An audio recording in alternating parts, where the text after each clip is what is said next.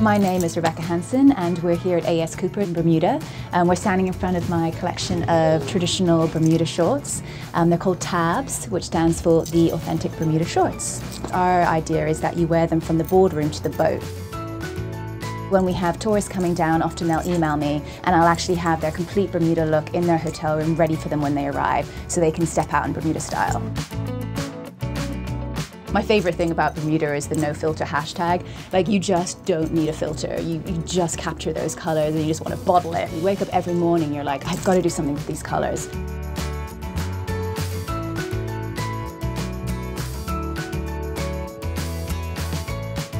I love St. George's. It's the oldest town in Bermuda. It was discovered in the 1600s and it's the original capital of Bermuda. It's kind of a must-see place. You've got to go there.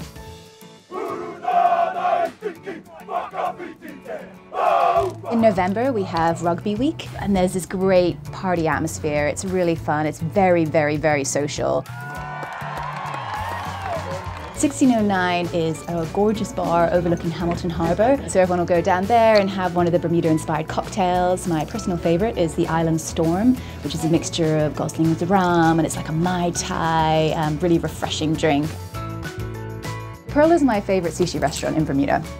My favourite dish there has to be the yuzu curry, and it is like melt in your mouth. It's so refreshing. It's just perfection. The sushi in Bermuda is amazing. It's so fresh. If you have a big group, it's fun to go to somewhere like Portofino, where you can get a big group together, they can sit big tables, fun Italian restaurant. Pickled onion is also really, really fun. You can learn some local dance routines, there's a live band. Swizzle is somewhere we go pretty much every Monday, and they have obviously the rum swizzle. It's kind of fruity, it's fun, so even if you come here in the winter, you can still taste the summer, and you can see it in the Bermuda shorts, in the way people dress. It's November, and I'm wearing a sleeveless top. All year round, there's something to do in Bermuda.